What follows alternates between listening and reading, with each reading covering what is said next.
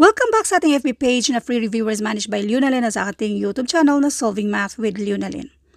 Now, itong nandito na dalawang given na equation. Ang tanong dito ay kung ano yung value ni X at ni Y. At ito ay random post sa ating FB group na Philippine Civil Service Review for All. Ganito lang siya kadali. Ang unang equation dito, ang Y daw ay equal to 2X minus 6. Now, si 3y equals x minus 2. Balikan natin na itong si y, ito yung equivalent niya. So, itong si y daw, ang equivalent niya ay 2x plus 6. Yan yung value ni y. So, anong gagawin natin? Itong si 3, kopyahin lang natin yan. Then, x minus 2. So, ito na yung panibagong equation natin na pwede na tayong mag-solve. Unahin natin to. 3 times 2x, this is 6x. Then, 3 times 6, this is 18. Kopyahin natin si x minus 2. Ipagsama natin yung mga like terms. Itong si x, since positive yan siya kapag matransfer, pang minus na siya sa 6x. Otherwise, pwede namang ganito. Yung mga like terms ba? Minus x. So, therefore, this is 5x. Laging tandaan kapag walang coefficient na nakasulat before sa variable na yan, ibig sabihin, meron yang automatic na 1 na coefficient. Kaya, naging 5 na yan siya.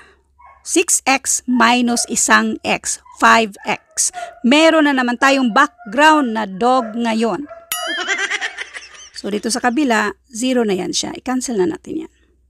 Next, itong positive 18, i-transfer natin yan sa kabila. Since positive yan siya, pang minus na yan sa ating minus 2.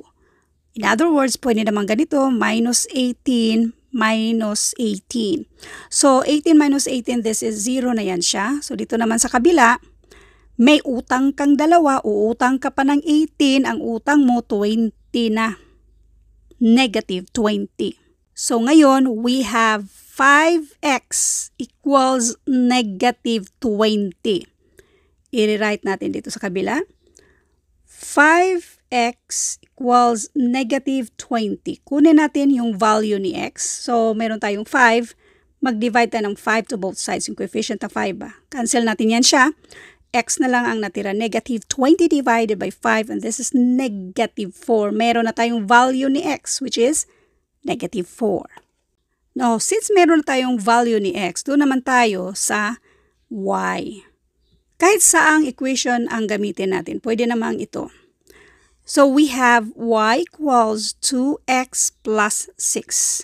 Ang value ni x ay negative 4. So, ibig sabihin yan ay i-multiply natin sa 2. 2 times negative 4, this is negative 8. Kopyahin natin sa 6 at itong y. Negative 8 plus 6. Ano ibig sabihin nito? May utang kang 8, magbabayad ka lang ng 6. Meron ka pang dalawang utang, negative 2. Therefore, ang y, ang value ni y dito ay negative 2. So, ito na yung sagot. Si x ay negative 4, si y ay negative 2.